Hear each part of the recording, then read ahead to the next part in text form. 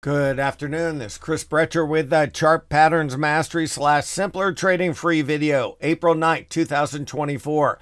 What's this about?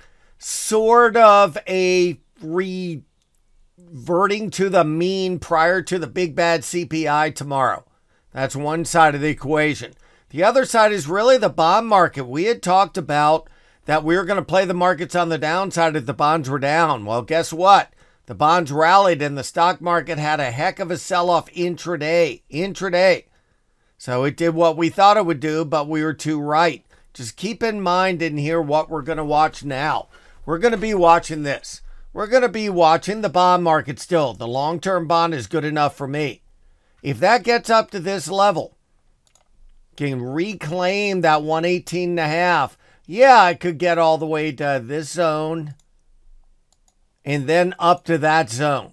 Sure, that would help the overall market, no doubt about it, and that's fine. Let it do that.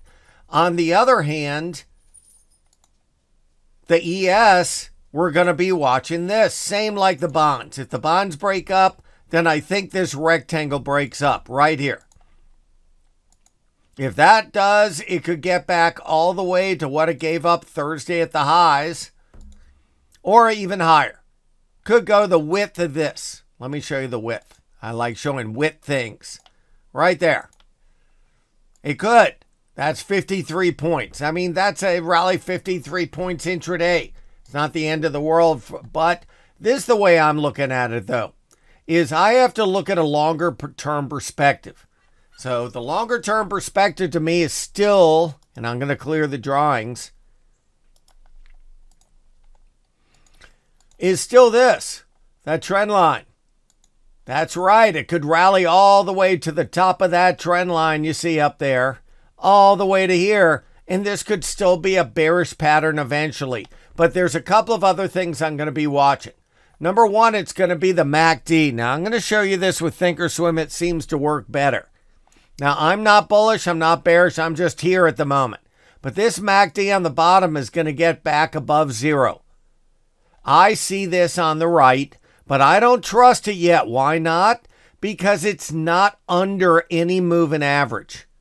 So that's what the big kahuna is going to be if certain things get under moving averages. So let's say beggars can't be choosers, and we're not going to talk about the 50 SMA. We're going to talk about the 20 SMA. That's the purple line. And we're going to look at a lot of different indexes. As you see, even with a rally, that's not the best looking chart in the world. Just keep that in mind. Not the best looking chart. A lot's going to depend on the bond market tomorrow.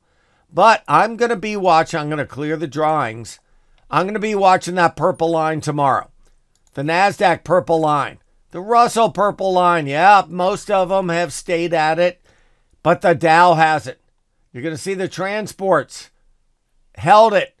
So if one gets decisively above it, I think the rest will get decisively above it. Like I said, the big deal tomorrow is, and into next week, is if that trend line holds. That's what I'm going to be watching. So it should be exciting tomorrow. And definitely we have to look for consolidation patterns after the opening. Up and down. Take care. Talk to you later. Good afternoon, everyone. This is Chris Brecher, and I'm Senior Managing Director of Stocks at Simpler Trading. Thanks so much for watching this video. If you like our content, please leave us a like and a comment down below.